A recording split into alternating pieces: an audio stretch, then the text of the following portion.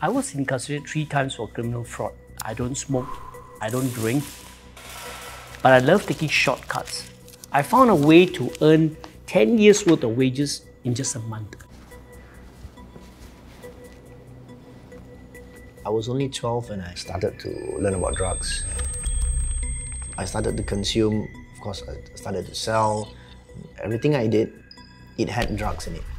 So I grew up without much guidance because my mom passed away when I was 12, 13 years old. And then from that moment onwards, all I had in my life were drugs.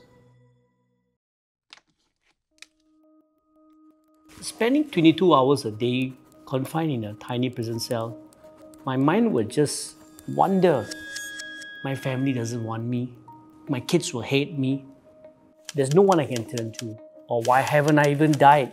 What I was thinking, when I'm released, how am I going to make it bigger and how am I going to evade the law? That's all that was in my mind.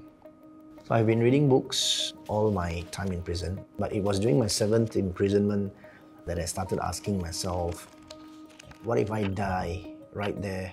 You know, what would I have achieved in my life so far? I mean, I had nothing.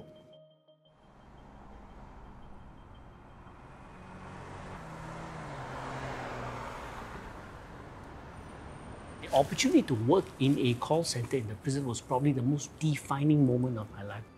And the moment you get into the call, right, you forget that you are even in prison. I used to call 100 customers a day. 80% of them will reject you. But doing this for months and years taught me never to give up.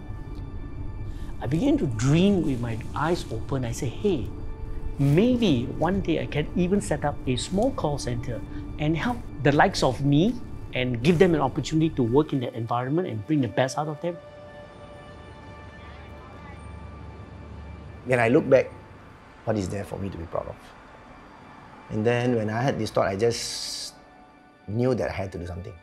So but then when I decided to turn my life around, I approached the prison staff and told them that I wanted to work in Agape. Everyone needs it. I think that's small. Hey! Anil. Yeah, you man. Yeah. Good to see you, man. Huh? Have a seat. Anil is a mentor figure for me. I mean, Am I? yeah. Okay, that's nice to know. Yeah. I mean, I always look up to Anil. One more for him? One more coming. Yeah. When we were running the men's call center in the prison, right, Rizwan was a very interesting person. He was different from the rest because not only he had potential, he was teachable. Anil was always there. I mean, you know, he will come in every day into the call center and he remembers all our names and he will come, Rizwan, how is it going today? Everything okay? Then you go to the next person. I was actually amazed, you know, by looking at him. It is not easy to run a call center in prison. How I wish, you know, I can like follow his footsteps. It's very hard. It's a different level of determination. Nothing will faze him, nothing can stop him. So Anil, how's the training academy going? Training academy is good, and now we have taken a new office, right? We're building it up. One of the most significant moments of Agape's journey is the partnership with Barclays Bank. Not only did they come in supporting us in funding, they came with friendship. And Barclays came about, gave their time and sat down with each individual to prepare a resume so that when these candidates, right, were to go and send their resumes out to potential employers, at least it's a starting point. The resume writing skills and job interview skills were taught to me by volunteers from Barclays, and I was quite happy because I was able to share this with my friends. It was quite surreal for me. Me helping people like me, it never crossed my mind before. I helped create, I think, 10 to 15 resumes. Like they were all crowding around me. And I was so busy. I was very happy, you know.